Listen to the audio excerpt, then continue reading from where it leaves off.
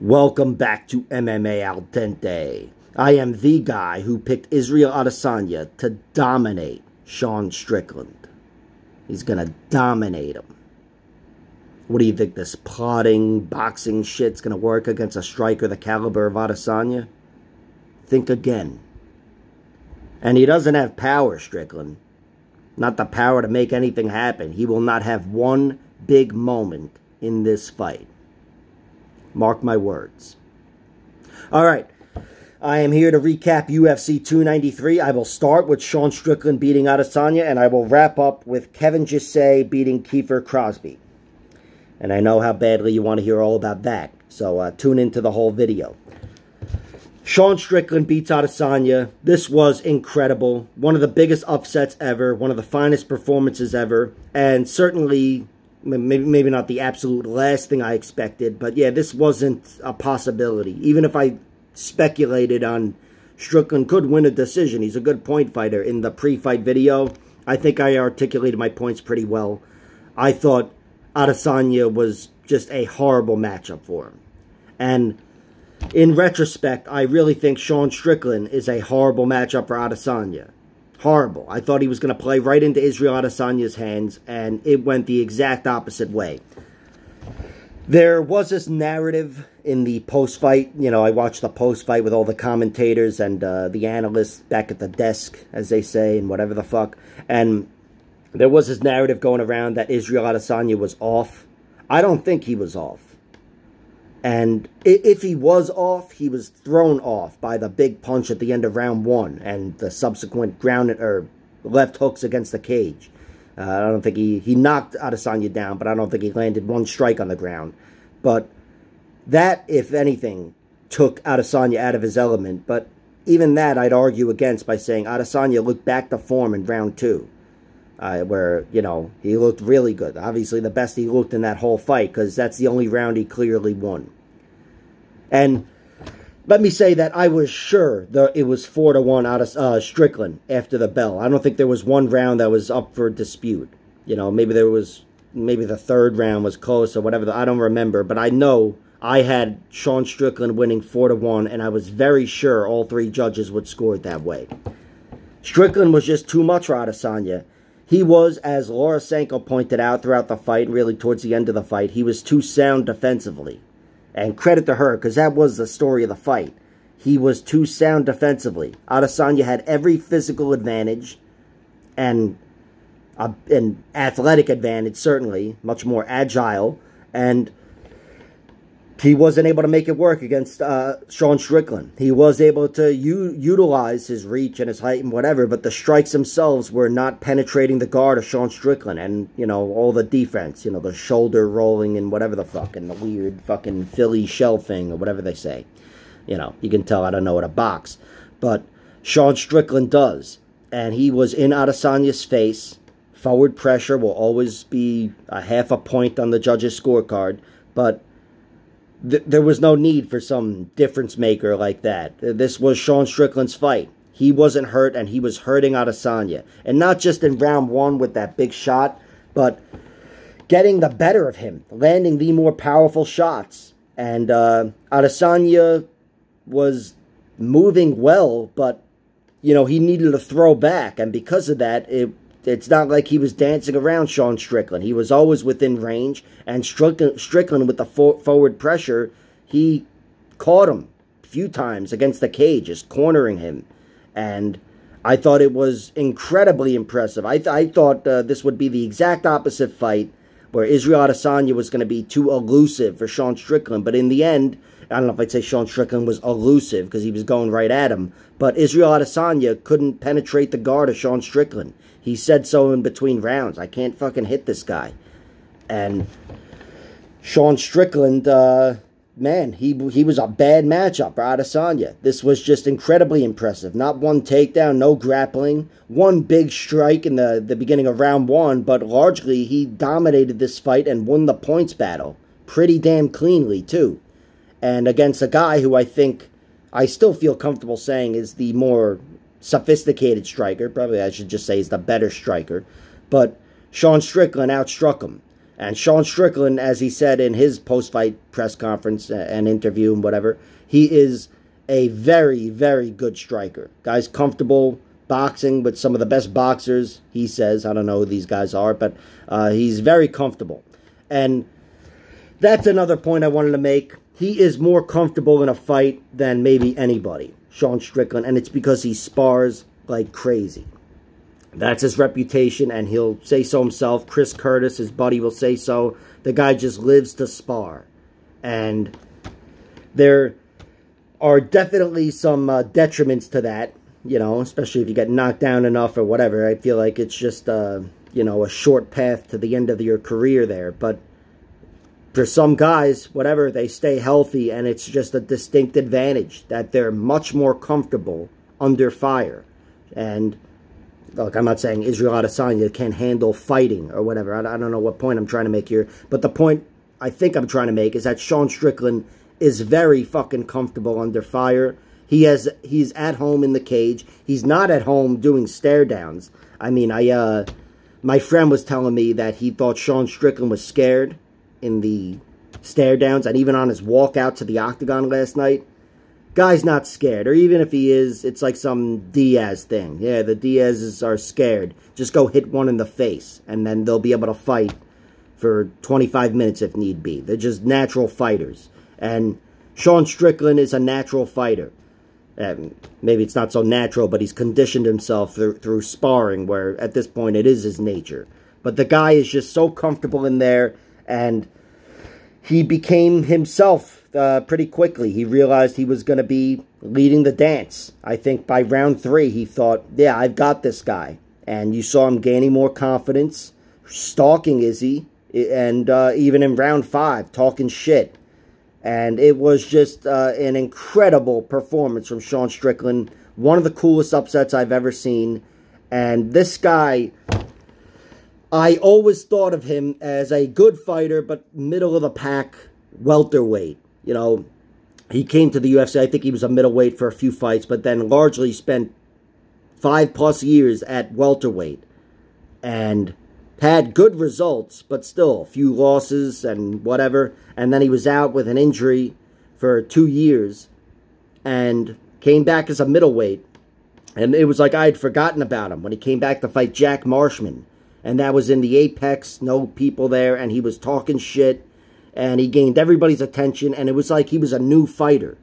And, of course, he started running his mouth ever since then.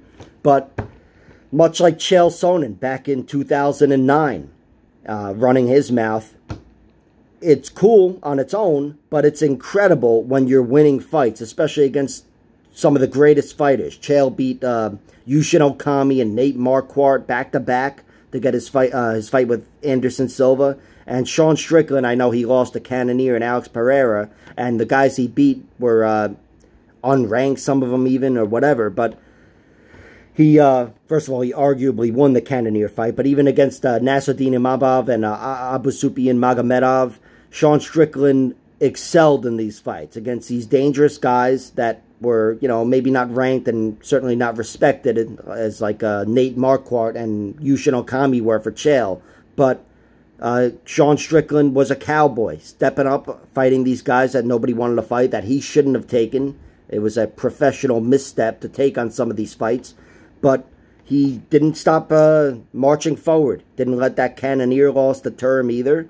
And in the end, taking all these right fights, you know, or all these wrong fights, I guess, paid off because he got the leapfrog Cannonier and get this title shot, you know, under whatever circumstances, because Dricus du Plessis was injured or whatever.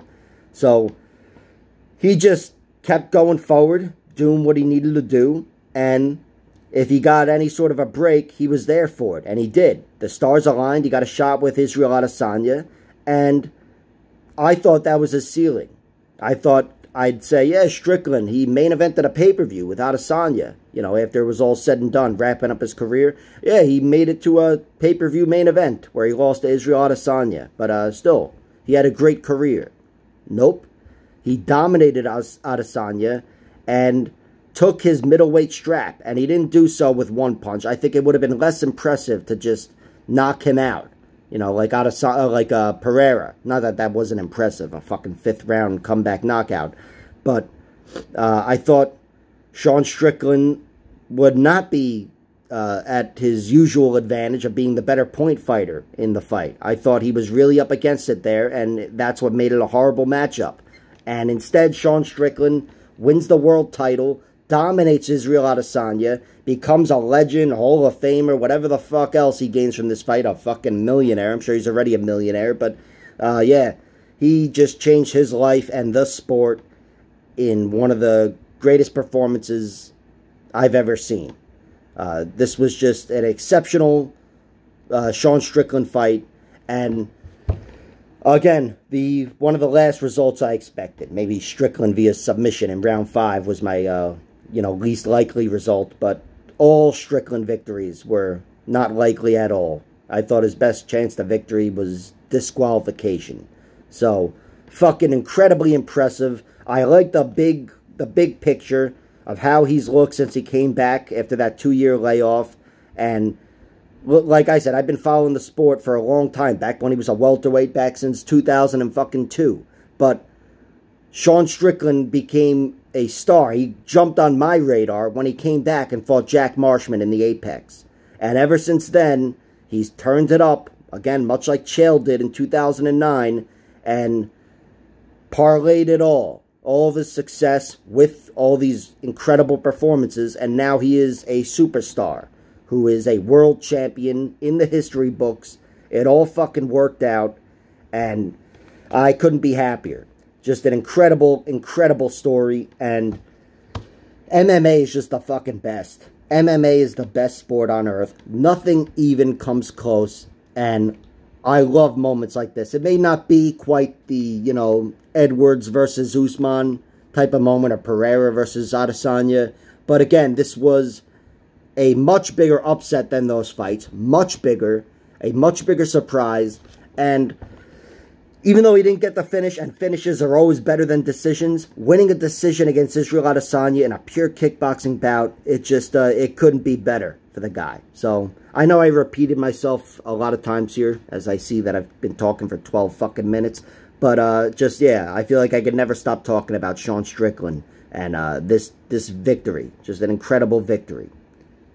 And for Adesanya, he, as they pointed out, he is the most active champion, or was the most active champion. This guy has stepped up time and time again.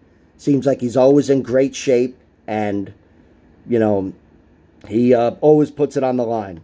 The way he got that quick turnaround against Alex Pereira, might have been a 5-month layoff or whatever, but the guy, he is an incredible fighter, balls of steel, a world champion, one of the best of all time, and I'm sure he'll be back in the title scene before you know it. If not, in an immediate rematch, for all I know. I don't know.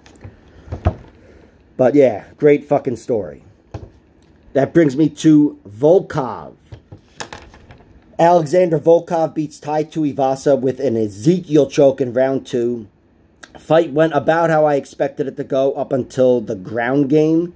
Volkov got on top of Tuivasa and just dominated him. Got the full mount pretty quickly and looked really good on top. That was really impressive. I would have thought Volkov was better with the grappling, but it didn't even occur to me. I don't think I broke down any grappling at all in that fight because I was so sure that Volkov would have a distinct advantage on the feet, which is where Tuivasa wants to be. And I think he did as well, of course. Looked really good on the feet. And beating Ty up, stabbing him to the body. But he gets it done with the Alexei Olenek choke in round 2 from the top. Just an incredible performance from Volkov. He should have won this fight, but I don't know if he should have looked this impressive. Maybe it's not as impressive, but a guy like him getting a submission is always cooler to me than a straight-up TKO, which he's done enough of that lately. So, awesome win for him. And for Tuivasa, he's a really game fighter. I think he was really up against it here. And he gave it a good go, but he was just outmatched. Volkov, just on size alone. He's a physical problem that not a lot of people can replicate in the gym. And Volkov was just too much for him. But still, really a cool finish for Volkov. That's the story of the fight. My main takeaway is he got a submission. First in the UFC, I believe, and looked incredible doing it. Speaking of looking incredible, Manel Kape takes on Felipe dos Santos. This was not dominant. I thought it was 30-27 Kape, and I thought he won all 3 rounds, but it was an awesome debut for Felipe dos Santos. Awesome. He is immediately on my radar. My respect for his durability has skyrocketed, and also my respect for his skill set altogether, specifically on the feet, and also his grit. The guy didn't go anywhere. He got hurt badly by Manel Kape early and was largely outgunned, I thought, where Kape was doing more damage throughout the fight, and I thought that's why he was clearly winning. But Felipe dos Santos didn't stop battling, was always trying to make shit work, and just immediately jumped onto my radar. This guy's on my radar, so much so that I'm talking about him before the guy that won all 3 rounds, Manel Kape, who looked fantastic as well. I think Manel Kape, I think this win will get better with age, as Felipe dos Santos gets better with age. He's only 22. I think he actually turned 23, they said. But the guy, I think, will be a phenomenal fighter. And Manel Kape was too much for him. Barely, but he was too much for him. And now Manel Kape, I think, has to fight Kara France next, based on the shit talking at the press conference and, of course, in the octagon as well. But Manel Kape is a title contender, in my opinion, I don't know what's happening with Pantoja and whatever, Brandon Royval maybe, but you plug Manel Kape into a title fight right now, and I am not going to complain. Guy absolutely belongs. And, of course, he fought Pantoja. He lost, but took a round from him. But, yeah, this was an incredible performance from both guys. But Felipe dos Santos, that's the story of the fight for me. This guy arrived. I thought he would come out of the gate like a bat out of hell, which he did, and then get tamed by Manel Kape. And I thought that's exactly what happened at the end of round 1, or the middle of round 1, when he got cracked by that big shot. But that didn't tame him. He was still a wild beast, and he didn't let it discourage him at all. And I thought, again, he just immediately jumped on my radar. Incredible debut, and for Manel Kape, a win that'll get better with age. That brings me to Justin Tafa versus Austin Lane. This was pretty quick. This is about how I expected the fight to go. I thought Justin Tafa just had too much power for Austin Lane, who's got a weak chin, in my opinion. Or maybe not a weak chin, but whatever. He's not durable. And Justin Tafa cracked him and sent him flying with a nice combination, few hooks, and then once he was down, he pounced on him. Incredible win for Justin Tafa. Gets the pay-per-view victory at home on pay-per-view again, and also some revenge, I guess. I don't know. Austin Lane did poke him in the eye, and he poked him in the eye again in this one. I forgot about that. But still, the fight went exactly how I expected it to go the first time and the second time, even though my official prediction was Tafa via triangle choke in round 3. Don't forget it. But, yeah.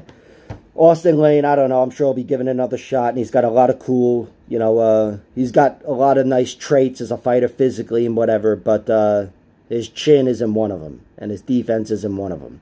However, that fucking hook kick or whatever he threw in there looked like it could have taken anyone's head off. So, hopefully he'll be back, get another shot in the UFC, and bring some more fun, win or lose. But this was the Justin Tafa show, and he looked awesome at home. Great victory, steamrolled him largely. Speaking of which, Tyson Pedro beat Anton Turkalj. I don't know if I'd say he steamrolled him, but he knocked him out in like 2 minutes. I thought Anton was leading the dance, chopping at Tyson Pedro, and certainly scoring more points. But in the end, points didn't matter.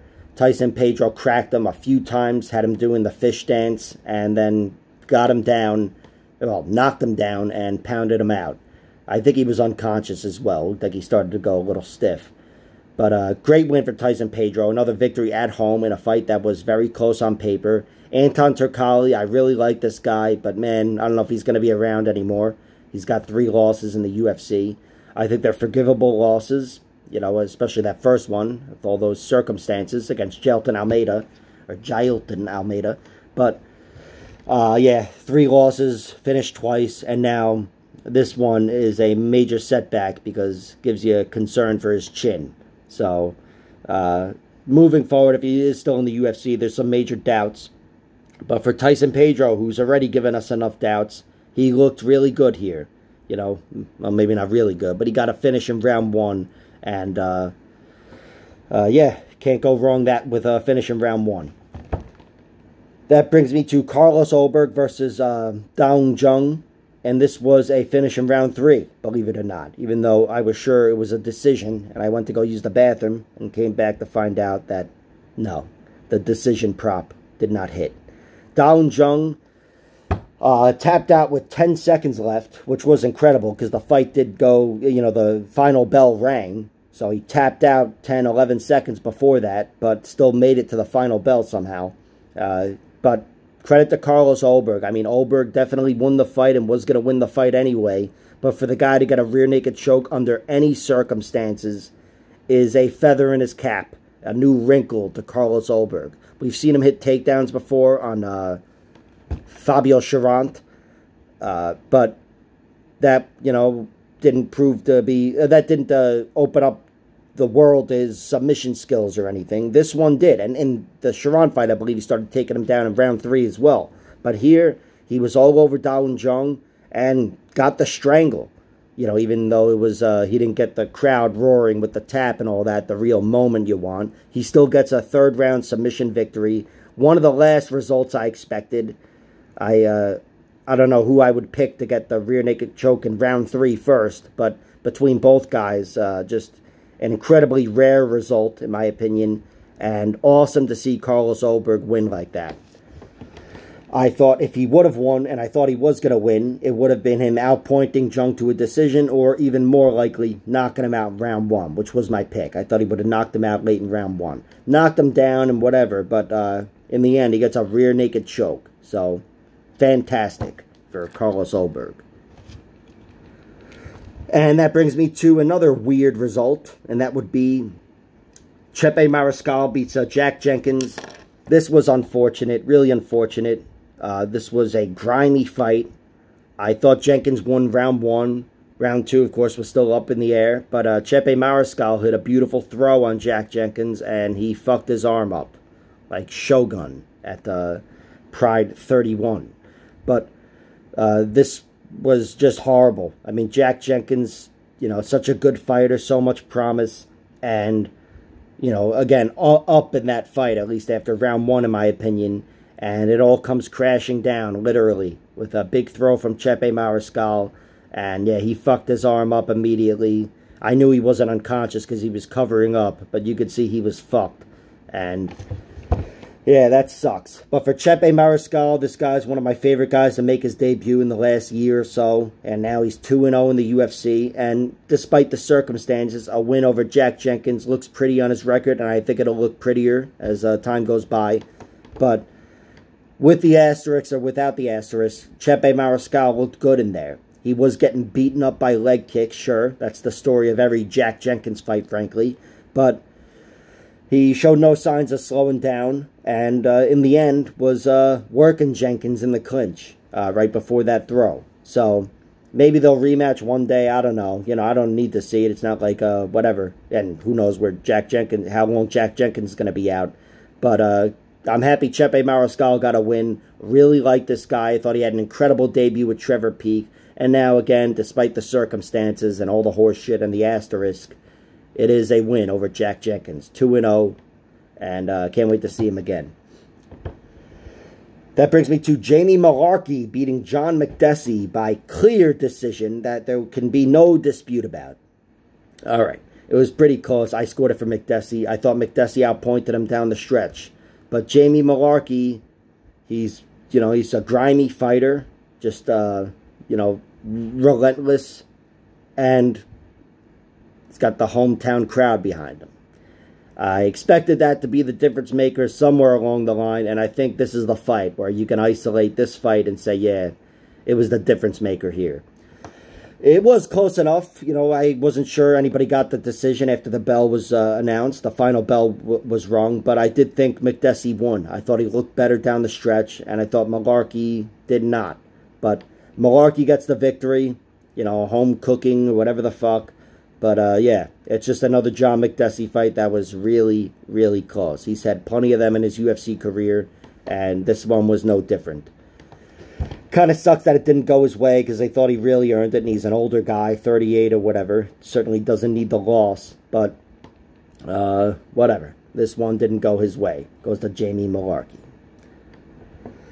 That brings me to Nasrat Hapqarast versus Landon Quinones. Nasrat Hapqarast, no, he didn't dominate Landon Quinones. It was dominant on paper, 30-27, kind of like Kape versus Felipe dos Santos, but a very similar fight, where it was very competitive. I'd even say it was a war. And Nasrat did not have it easy at all. He was busted up. I thought he was hit with some very dangerous shots from Landon Quinones, but Nasrat was the sharper striker. I thought he was faster. That, you know, that left hand is money, as they say in the movie Swingers, anyway. But Nasrat was too much for Landon Quinones with his speed, and I never thought he lost a round. I thought it was pretty close. I thought either guy could get finished. But as far as the points battle goes, I thought Nasrat was definitely leading the dance, and it was his left hand that was the story of the fight. Of course, Landon was beating up his leg very, very badly, and that took away some of the power of Nasrat as he was square in his stance and even trying to fight conventionally. You know, usually fights southpaw. But Nasrat was still making his boxing work really well for him, despite having to give up his stance. I thought his left hand was still effective for all 3 rounds, and his legs, even though he probably can't walk on them right now and he's in a wheelchair or something, he definitely protected himself well enough throughout that whole fight.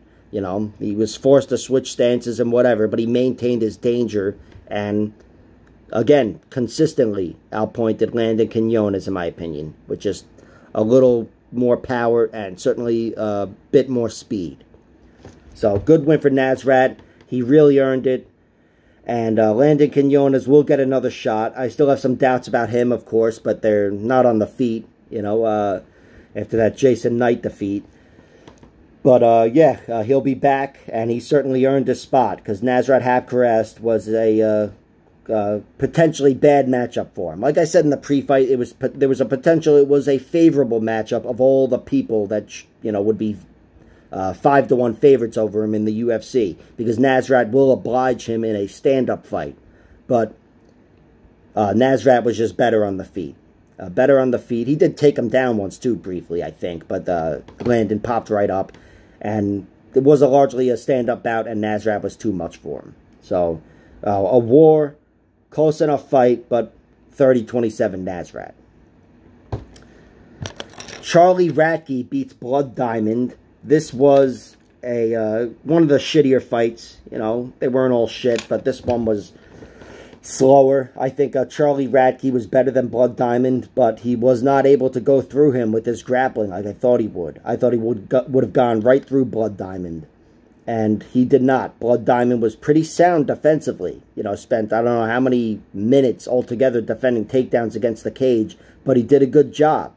But offensively, he didn't do much, Blood Diamond. Turned it up a little bit in the end, but overall, I thought he was in more danger on the feet even. Because Charlie Radtke has a tight stance and throws some powerful hooks. And they're all means to an end, of course. You know, he wanted to get Blood Diamond down. But still, I thought he had a shot at knocking Blood Diamond out in the middle of that fight. Blood Diamond, despite looking good in the end, or not good, but, you know, not horrible in the end, and whatever else, and defending the takedowns, he looked like a 35-year-old in there. He looked like the 35-year-old. I think Radtke's 32 or 3 or whatever. It's not like he's a spring chicken. But Blood Diamond, yeah, he's not long for the UFC. In fact, I'm pretty sure he's going to be cut after this one, and we won't see him again. But, yeah, he got into the UFC too late, MMA too late, and credit to him for surviving with a guy who I thought would run through him on the ground, but no credit to him, you know, moving forward. I don't think he's going to be in the UFC. And for Charlie Radtke, this was a good a good victory, but it is overshadowed by him, whatever. What'd he say? You know, he called the crowd faggots. You know, whatever. I'm not somebody who's like, oh, look at I cancel people and whatever. I don't give a fuck. I mean, really. But I think the UFC gives a fuck. So he's got to watch that shit because if he wants to stay in the UFC. And somebody else called someone a fat. Oh, yeah, Manel Kape, too. Yeah, he's getting close to a title shot. I don't want to be the guy, oh, you can't say what you want to say. Say whatever the fuck you want. But the UFC wants to project an image out there. And, you know, they don't want their fighters going around, you know, making highlights, calling people faggots and shit. They already got Sean Strickland as their champion. So, thinking on behalf of the company, I think, you know, whatever. They should probably steer away from, you know, like 5 or 6 words. Or 7 words, maybe, as George Carlin would say. But still, guy, he's an asshole. And I like that he's got, you know, an attitude and whatever. And he looked good against Blood Diamond. And, of course, Charlie Radtke, as I mentioned in the pre-fight interview, he has an amateur fight where he beat the shit out of some guy from the back mount and then kept punching him. So, you know, maybe I don't like him so much. I think he's a potential asshole.